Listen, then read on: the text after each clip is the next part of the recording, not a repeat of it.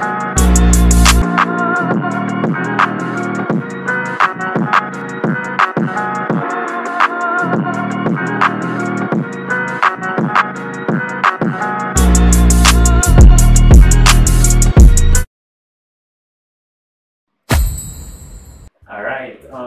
welcome.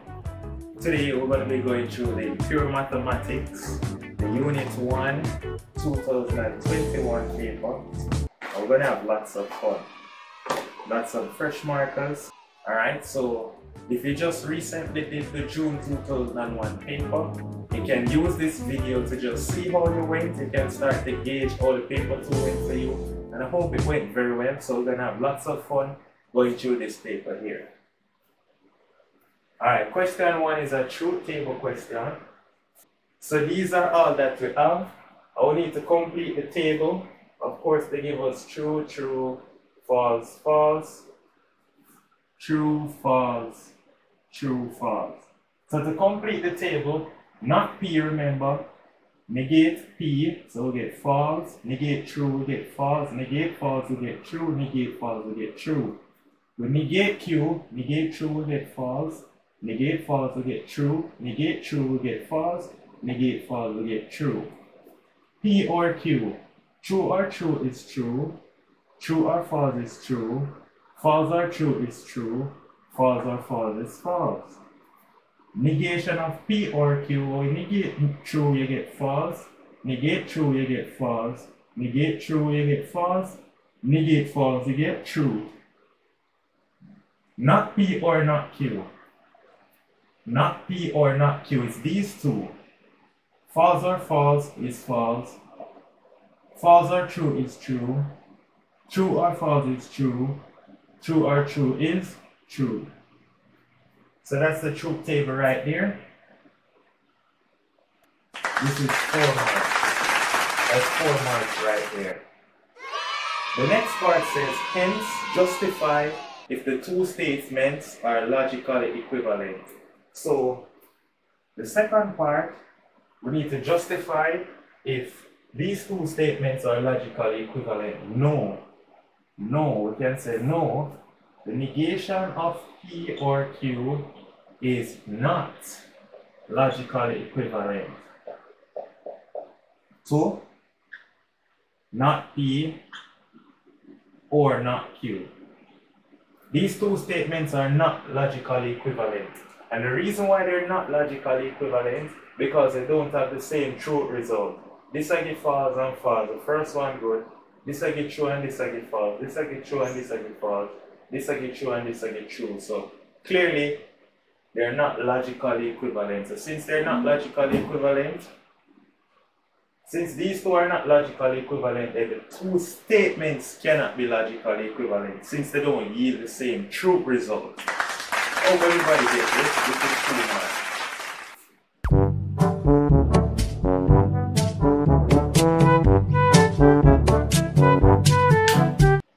Alright, part 3 says write the converse of the statement, and the statement they give is n is an integer. N is an integer implies n squared is an integer.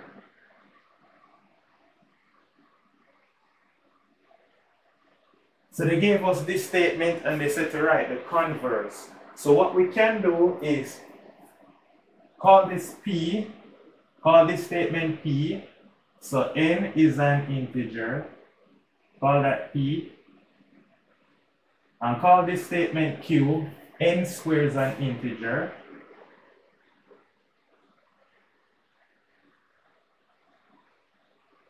And so this statement up here is P implies Q. What's the converse of P implies Q? The converse of P implies Q is Q implies P. So the converse is Q implies P. And since the converse is Q implies P, we can tell them so the converse is just going to be n squared is an integer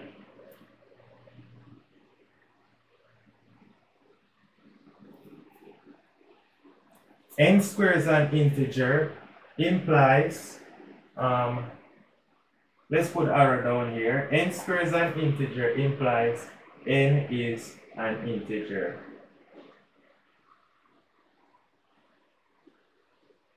I wanted it to be in the same line, but this is the first part. N squared is an integer implies n is an integer. That's your answer. That's one.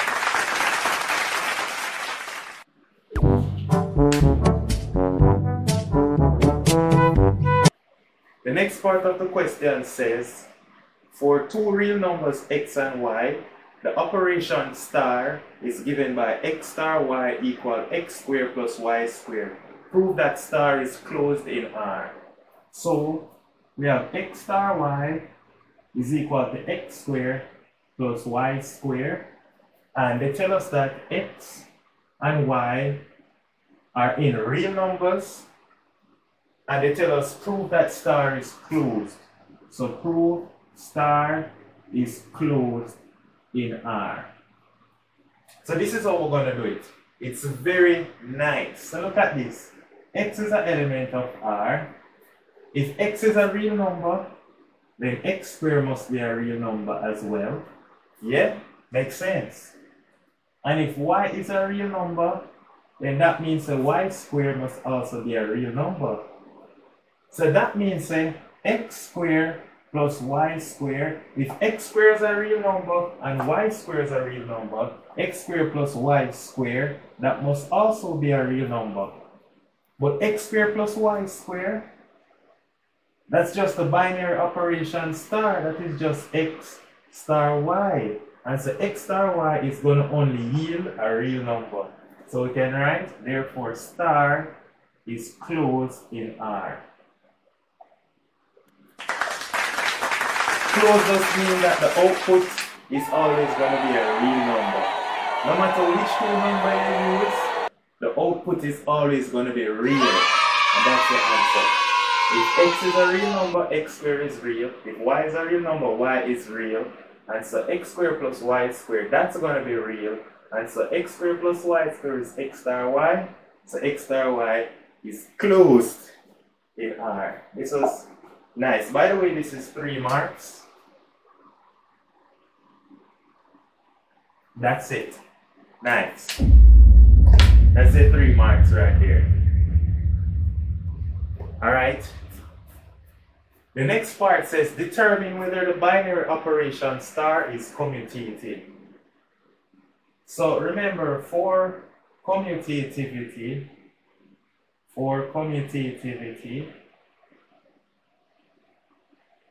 we need to show that A star B is equal to B star A.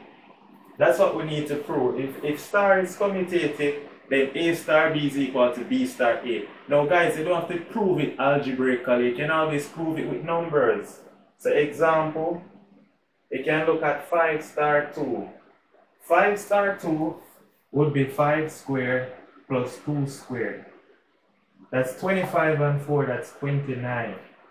Now you can look at 2 star 5, and 2 star 5 is going to be 2 squared plus 5 squared, and that's also going to be 29. Now this is going to justify, look at that. So this said 5 star 2 is equal to 2 star 5. So we can conclude, therefore, star is commutative. The star is commutative just like that.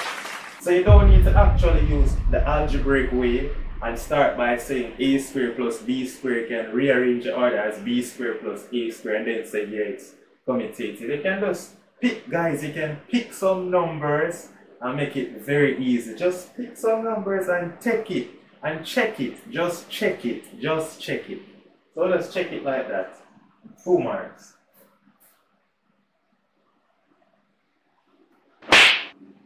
Part C. Part C says we have the function f of x equal to ax cubed plus 3x squared minus b. And the question says it has a remainder when divided by x plus 2 and it is divisible by 2x minus 1. So they tell us f of x is divisible by 2x minus 1, and it tells us f of x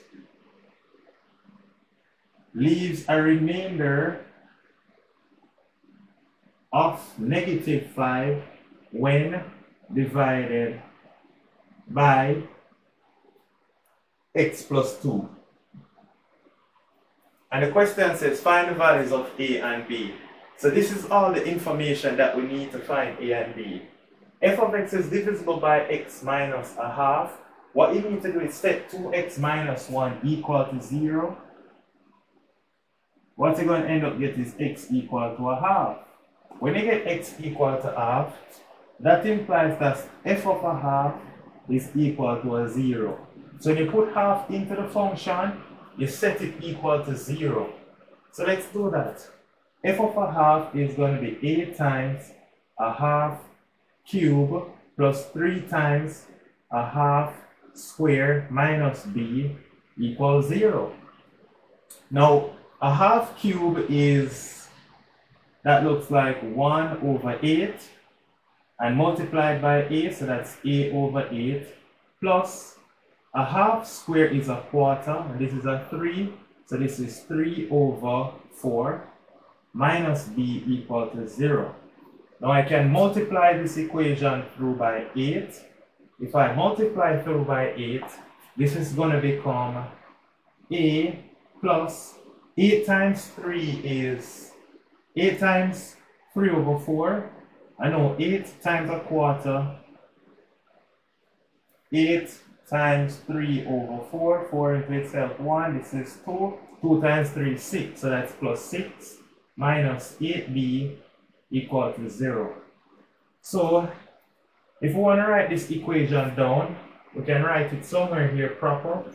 Just to write this equation proper, it is a minus 8b equal negative 6. A minus 8b equal negative 6. Just to write it down proper. That's our equation 1. Now the next equation, it says when f of x is divided by x plus 2, it leaves a remainder of negative 5. So we're going to plug in, if you set this equals 0, x plus 2 equals 0, you get x equal negative 2. So when you get x equal negative 2, that means f of negative 2 is minus 5. So f of negative 2 is going to be equal to, plug negative 2 in here, a times negative 2 cube plus 3 times negative 2 square minus b, that's equal to negative 5. If we can simplify, negative 2 cube is negative 8, so that is giving us negative 8a, negative 2 square is 4, negative 2 square is 4, 4 times 3 is 12, minus b is equal to negative 5. So if we want to bring this over, bring over the 12 over there to get negative 8a, bring over the 12, negative 8a minus b, bring over the 12, it becomes minus 12, so that's negative 17. This is our next equation. Now, I like to do elimination method. I don't like to do substitution. So if I multiply the first equation by 8, I would get 8a times this by 8 minus 64b equal to 8 times 6 is 48, so that's minus 48. If I go ahead and add these two equations, I'm just going to put an arrow here to say add. If I add them, negative 8a plus 8a, that gone, that becomes 0.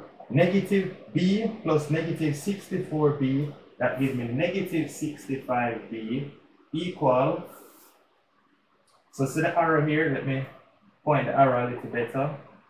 This is where the arrow is going, right there. And then negative 17 plus negative 48, is negative 65.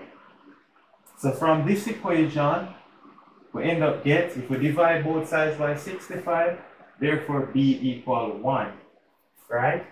So b equal 1. When you get b equal 1, if b is 1, if you plug 1 in here, this is saying a, if we plug 1 in here, a minus b is 1, so minus 8 is negative 6. So a minus 8 is negative 6. And so a, bring over the 8 over there to get negative 6 plus 8. And so negative 6 plus 8 is 2. So a equal 2. So the final answers are b equal 1 and a equal 2. That's a 7 mark. We're giving only 7 marks to the base. We really don't do nothing. It's simultaneous equation. It didn't even require a calculator. Imagine, we're getting 7 marks without using a calculator. That's nice. Alright, so that's that question right there. Part B says we're supposed to solve the equation log to base 2 of x plus log to base 4 of x plus log to base 16 of x equal to 7. So if we're solving this equation, first thing we need to do is change the bases. First thing we need to do is change the bases. We cannot solve a log equation if they're not all in the same base. So if we change the bases, this is going to be log to base 2 of x plus, change base 4 to base 2. This is going to be log to base 2 of x over log to base 2 of 4 plus, this is log to base 2 of x over log to base 2 of 16. All we're doing is using change of base rule equals 7. Just to write down change of base rule, the log of a base of a number is equal to the log of a new base a of the number n divided by the log of the new base of the old base. That's the change of base log. That's what we're doing. Nice. Now all we need to remember is, look at this. Log base 2 of 4 is 2. So this is log base 2 of x plus log base 2 of x over 2 plus log base 2 of x over log base 2 of 16 is, that's 4. Plus 2 to the 4 gives us 16 equals 7. So we can multiply through by 4. This becomes 4 log base 2 of x plus 4 times a half, that gives us 2 log base 2 of x plus, this is log base 2 of x equal 4 times 7 is 28. Now call log base 2 of x a. 4 apple plus 2 apple plus 1 more apple. 4 plus 2 plus 1 is 7. So that's 7 log base 2 of x equal 28. We can divide both sides by 7 to get log base 2 of x is 4. And if log base 2 of x is 4, by the definition of logarithm, this is telling us that x is equal to 2 to the 4, and 2 to the 4 is 16. That's the final answer right there. 16. How much marks to the this? We literally don't do nothing. 6 marks to the this. We're getting 6 marks to do nothing. Alright? So that's the answer, 16. 6 marks for this question. Answer 16. Nice. So that takes care of question 1. Stay tuned for question 2 and the others.